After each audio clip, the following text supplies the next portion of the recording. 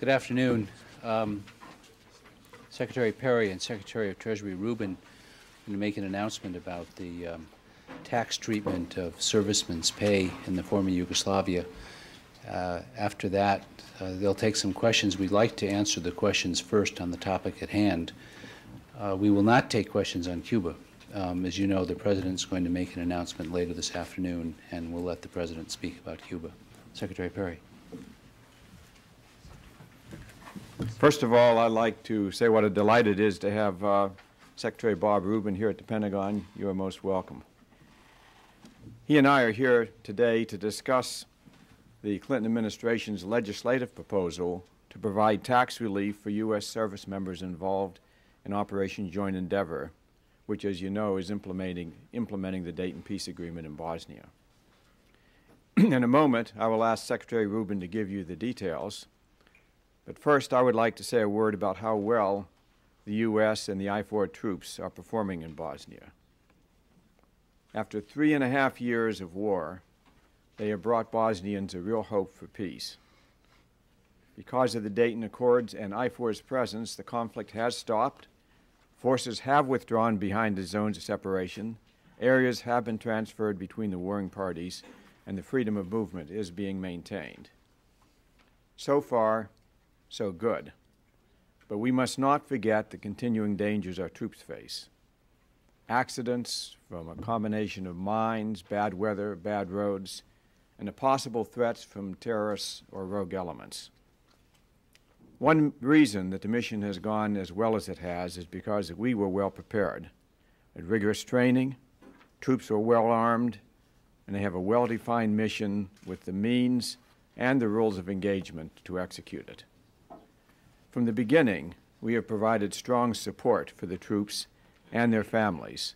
Indeed, we have made this a command responsibility, from the President to the Secretary of Defense, General Zhao and General Nash, down to the battalion commanders and the sergeant majors. Components of this have included imminent danger pay for those deployed in the former Yugoslavia, family separation allowance, free mail, a robust system of acute health care in the field and at home bases, Armed Forces Radio and Television Service, and Stars and Stripes to help keep the troops in touch, family readiness briefings and support groups back home, and counselors to pay special attention to the children of deployed soldiers. Today, we are proposing special tax provisions, and that is another important way to support our troops. The President has been personally supportive of this. I'm going to read you a statement that he has made on this proposal.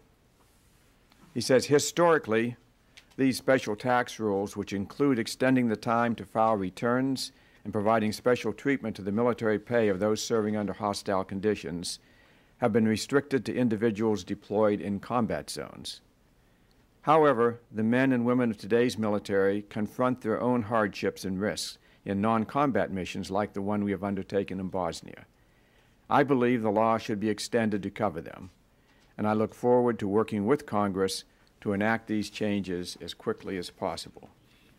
Now I'd like to introduce Secretary Rubin to provide the details of the administration's proposal. Bob?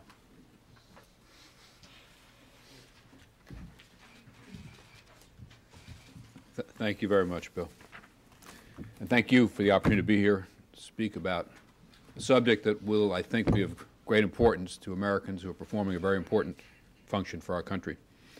Secretary Perry said the President, Secretary Perry, and I are asking Congress to pass as rapidly as possible legislation that would permit the President to direct that those who are serving in Operation Joint Endeavor be eligible for a variety of tax relief measures, including tax-free pay and filing and tax payment delays. The tax relief measures that we are talking about would cover all the personnel in and around the former Republic of Yugoslavia who are directly involved in or supporting Joint Endeavor. We are making this request for the reason that the President stated in his comment that Secretary Perry just read to you, because short of fighting wars, preserving peace is a vital function of the American military, and because in these circumstances, the duty is arduous and dangerous.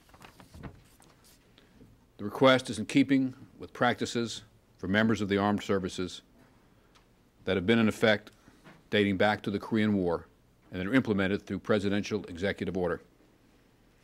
Let me now go through the details, or some of the details, of the tax relief, all of which will be retroactive to November 21st of last year.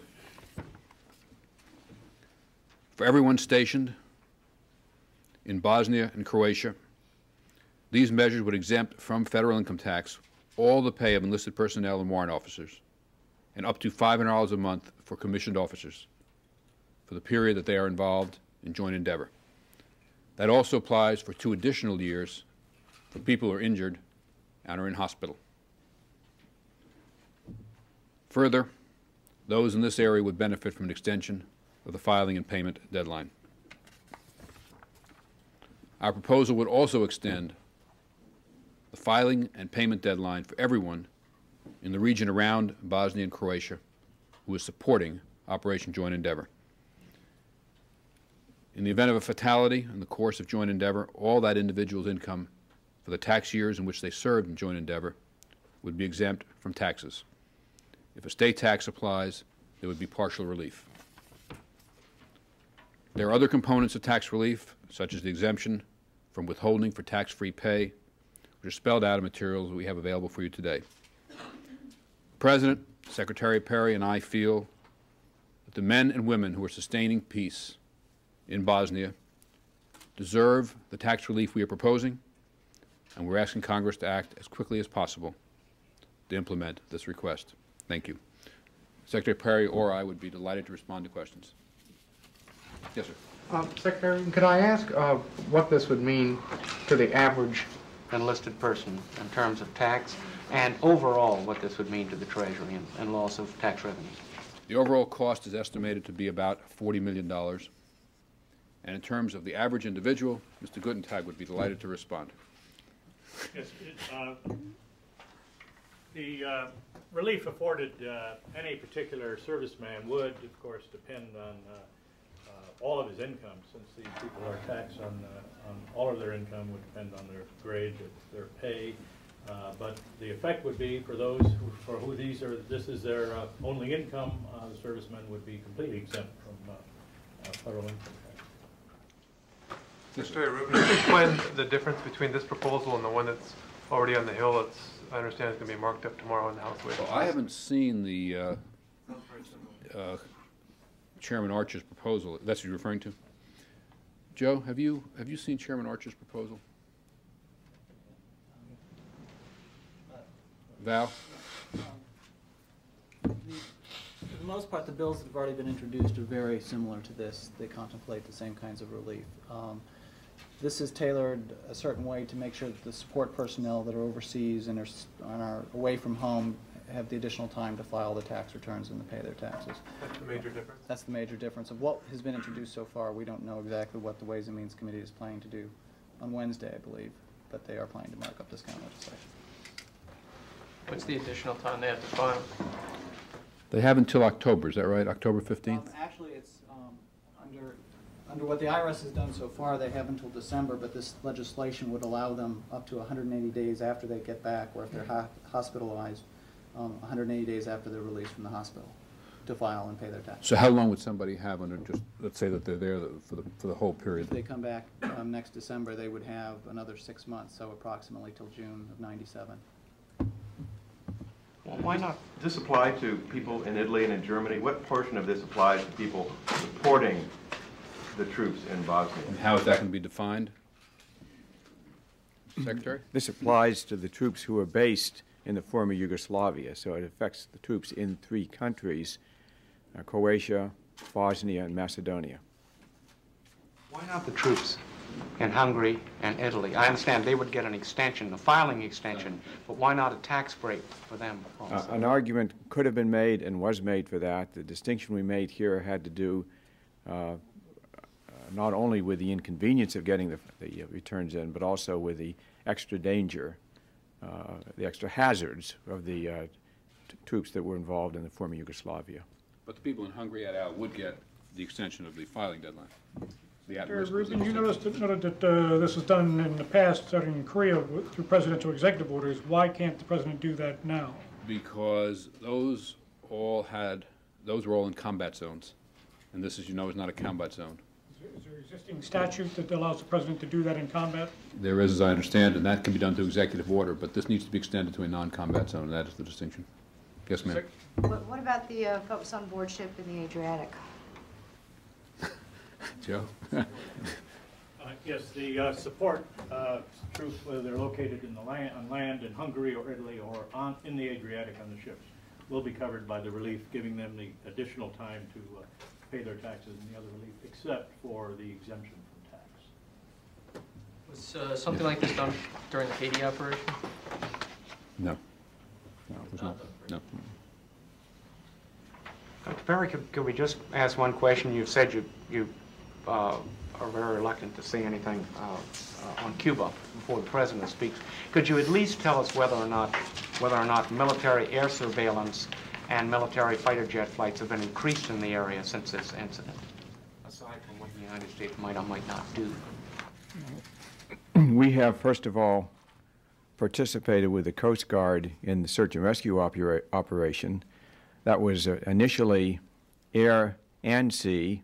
The air part of that has been suspended.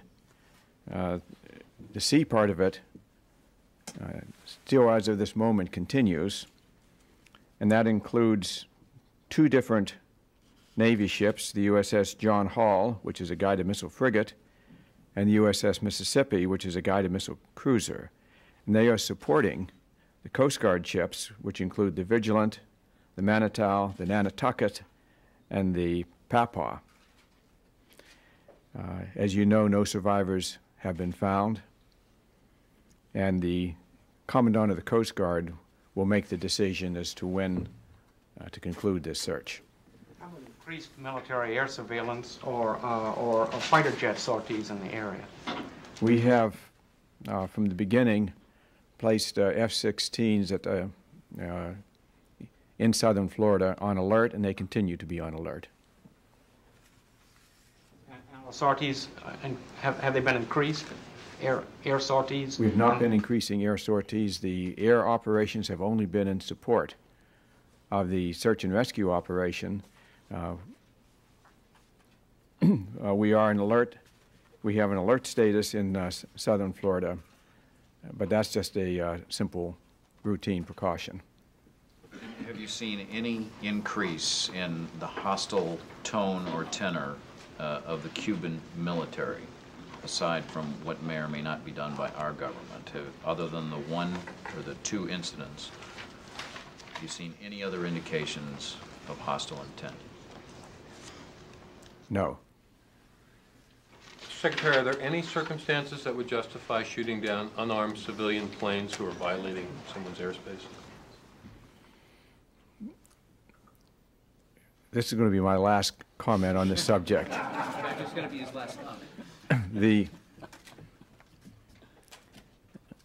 The action that the Cubans took was outrageous. There was no justification for it. It was not only that these airplanes were in international airspace, and it was not only that they were civilian and unarmed aircraft, but the pilot who shot them down knew they were unarmed and knew they were civilian. There was no excuse for that action. Thank you.